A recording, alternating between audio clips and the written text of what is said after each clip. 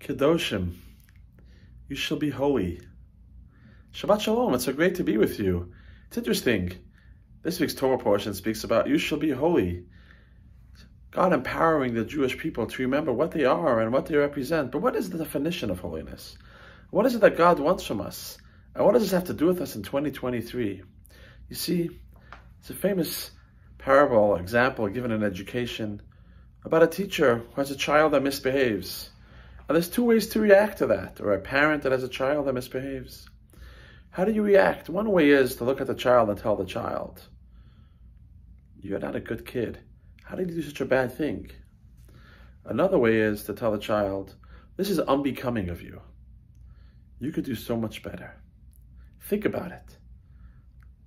The point that you want to share is why they shouldn't do it. But one of them is you empower them to be better. And the other one, you're just putting them down. God, in this week's Torah portion, wants to remind us, to empower us, the potential that each and every one of us have. And if we would only recognize our potential, we could go really, really far. It's no coincidence that our son Gabi celebrates his Bar Mitzvah this week.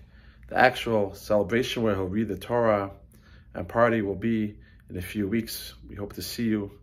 We sent you an invitation.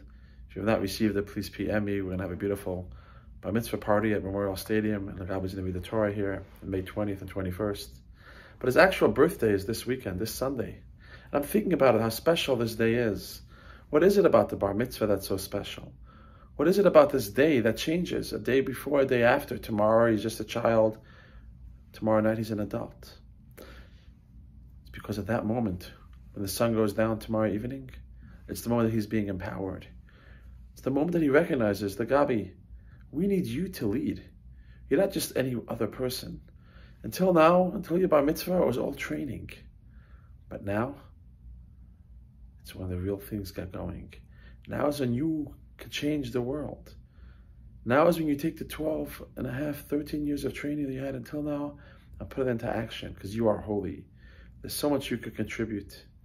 So on this week's Parsha, on Gabi's birthday, Bar Mitzvah coming up tomorrow night, Sunday, we think about that, and I share that with you to empower yourself, empower all around you. Wish you a great Shabbat. Looking forward to celebrate with you on May 20th and 21st, on Bar Mitzvah celebration and party. Only great things ahead. Shabbat Shalom.